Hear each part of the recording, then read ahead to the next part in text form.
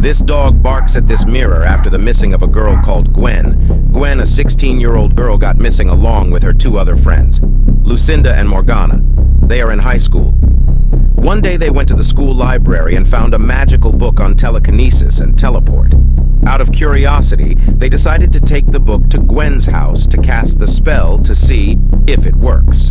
Immediately they got home. Three of them held their hands together and started chanting the words written on the spell book.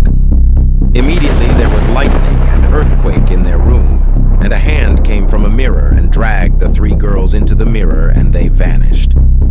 In a twinkle of an eye, and everything looks normal, like nothing happened. But when their parent came back from work, they could not find Gwen. Likewise, the parents of the other girls could not find their daughter. They went to court to launch a complaint about their missing daughters. Nobody knew where the girls disappeared to. As Gwen's mother entered, she heard the barking of their dog rigorously. She said what could have made their dog barking like this. She went to Gwen's room.